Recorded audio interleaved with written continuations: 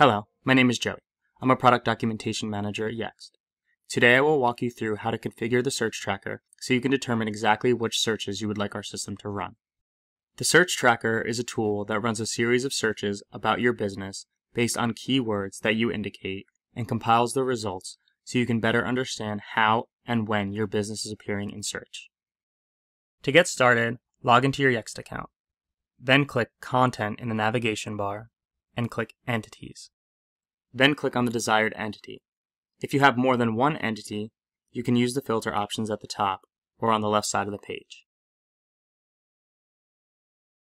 On this page, click Search Tracker in the left sidebar. The first thing you need to do is enable this feature.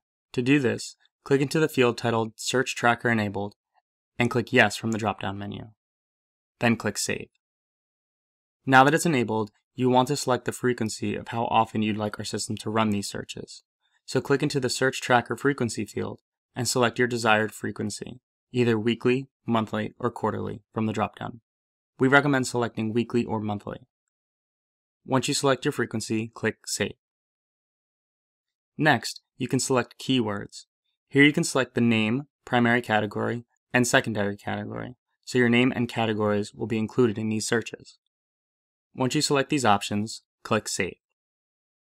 You can also add in custom keywords. Here you can add up to 5 additional keywords you would like to track in search. To add more than one, click Add an Item. When you're finished, click Save. Next, you'll want to select Query Templates. This is an easy way to transform keyword searches into relevant local searches. You can select up to 4 templates by checking the boxes next to your desired query template. Then click Save. The next field is titled Alternate Names. This is where you can add any other names you may use for your entity or any common misspellings. Below this field, you will see Alternate Websites. This is an optional field where you can add alternate websites that you may use for your entity, so those can also be tracked in these searches. Once you add this in, click Save. If you do not have any alternate names or websites, feel free to leave these blank. Finally, choose which search engines you want to run these queries on. You can select your desired sites by checking the boxes next to each site name. Then click Save. Now that you've configured your settings, you will want to check back in to see your first week or month's worth of data. To view your data, click Analytics in the navigation bar and click Search Tracker.